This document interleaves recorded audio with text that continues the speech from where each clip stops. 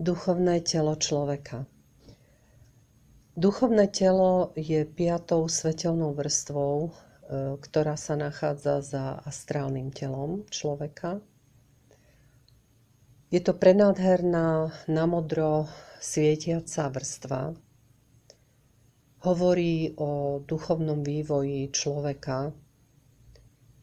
Duchovne vyvinutejší jedinci, tí, ktorí sa venujú duchovnému životu, spirituálnym veciam, meditácii, modlitbe, majú túto vrstvu veľmi rozvinutú a celkovo ich aura vyžaruje veľmi ďaleko.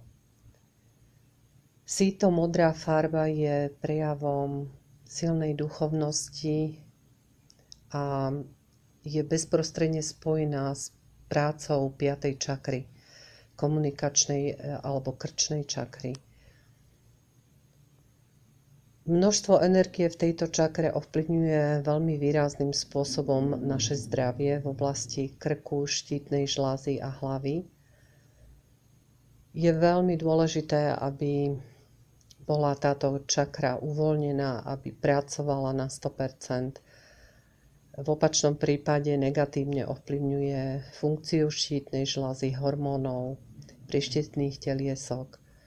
Máme problém s vyjadrovaním sa, so sebaprijatím, s komunikáciou navonok i vo vnútri. Piatá čakra teda súvisí s tým, či sa voľne a správne a ako sa vyjadrujeme, či nemáme zábrany a bloky. A takisto piata svetelná vrstva, toto naše duchovné telo, pokiaľ sa nevyvíjame duchovne, je veľmi tenká a títo ľudia zväčša neprejavujú záujem o vyšší svet, o vlastnú spiritualitu.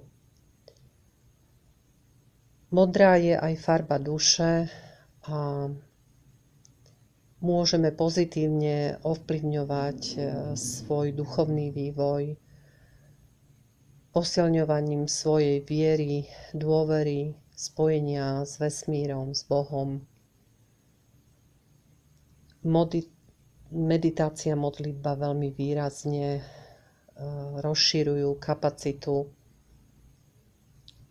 našej duchovnosti a takisto